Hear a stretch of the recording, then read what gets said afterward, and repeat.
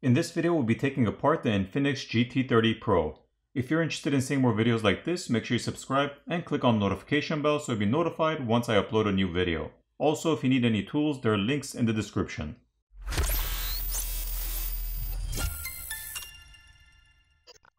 We'll start off by removing the SIM tray.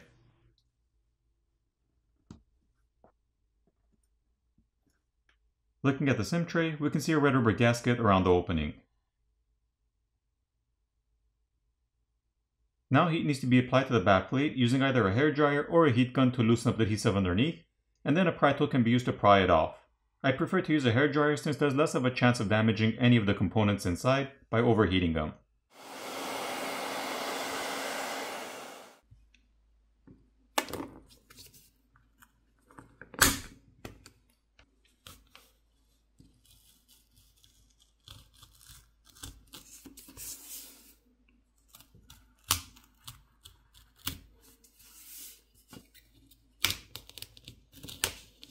Once the backplate is pried off from the frame, it can be lifted over from the right to the left, but be careful since the flex cable for the back lights is still attached to the main board.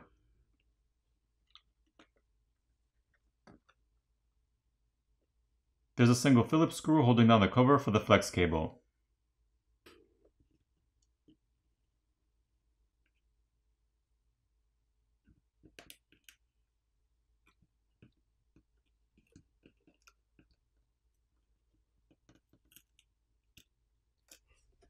The backplate is made of plastic.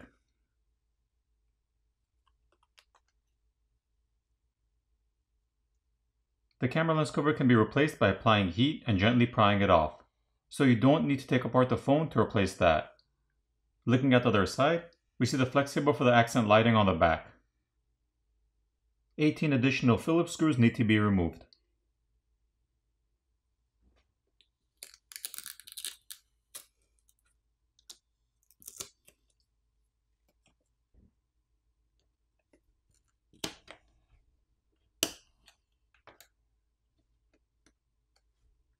Taking a look at the top motherboard cover, we can see the dual LED flash, some antenna flex cables drawn on the plastic cover which are the light gray color lines, the NFC antenna, as well as the wireless charging coil. There is also graphite film to help transfer heat. The battery cable can now be disconnected, followed by the rest of the cables.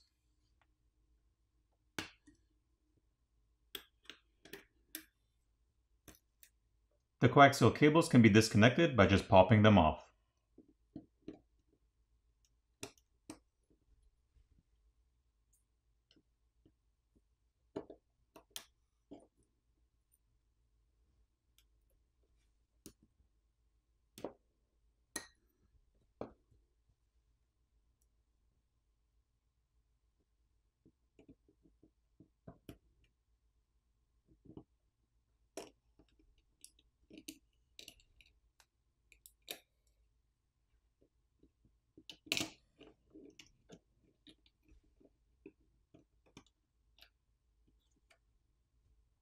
So looking at the main board, we see the 108 megapixel main camera, as well as the 8 megapixel ultra wide. Neither of the cameras have OIS or optical image stabilization. There's a secondary microphone on the top corner, a liquid damage indicator sticker which is that white sticker, as well as copper film over the shield to help transfer heat. The camera connectors can be disconnected by just popping them off. Looking at the other side, we see the 13 megapixel front facing camera, the proximity sensor, as well as additional copper film and thermal paste on the back shield to help transfer heat.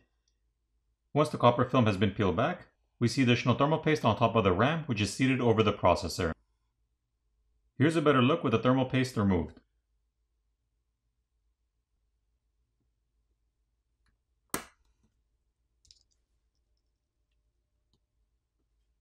Once the bottom subboard cover has been removed, we can see the flex cable for the screen which is attached to the subboard, so if you needed to replace the screen, you'd have to remove the back plate, the screws on the bottom subboard cover, and the cover itself, giving you access to the screen cable, at which point you'd be able to disconnect the screen cable, and then you'd heat up the front of the phone where the screen is to loosen up the adhesive underneath, pry the old screen off, apply new adhesive, reapply the new screen making sure you run the flex cable back to the opening in the mid frame, and reassemble the phone.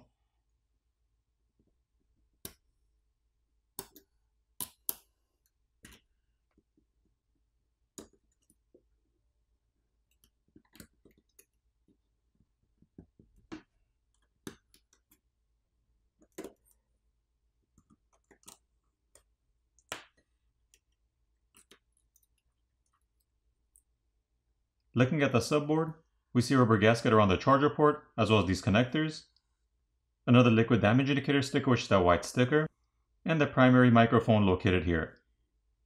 The SIM reader is located on the other side.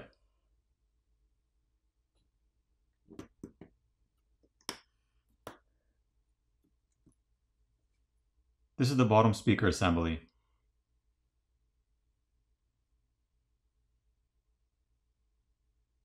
The haptic feedback or vibrator motor is located here, which is held down with some adhesive, and the same goes for the fingerprint scanner located next to that. If you needed to replace either of those, just apply some heat and gently pry them off.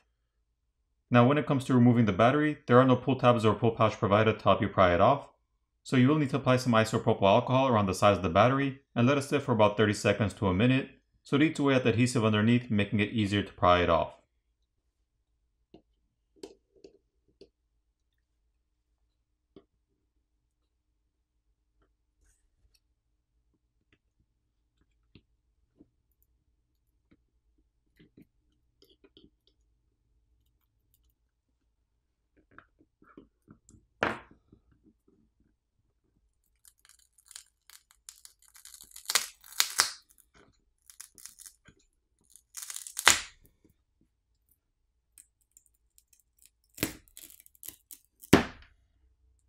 Here's a look at the 5500 mAh battery. Once the battery has been pried off, we can see this flex cable which connects the main board to the subboard.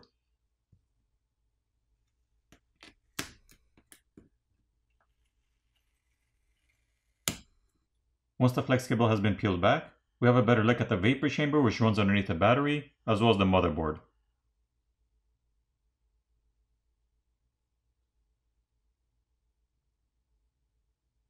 This flex cable is for the volume keys, antenna board, and this touch capacitive button on this side. And this flex cable is for the other touch capacitive button. If you need to replace this flex cable, this black plastic bracket inside of the slit of the frame needs to be lifted up and pulled out, as well as the one over here on the bottom.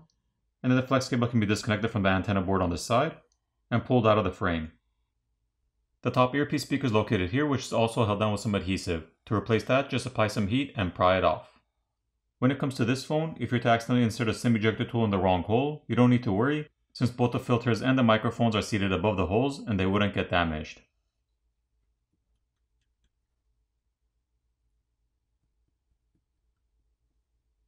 For the repairability score on this phone, I give it a 5.5 out of 10. Now it's time to put the phone back together.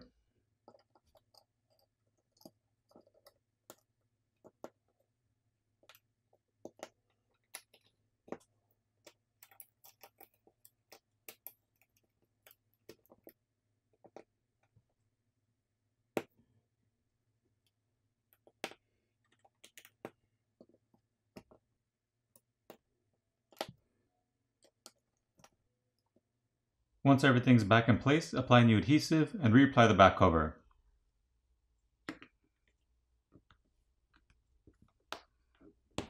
Flip over the phone, power it on, and you're done.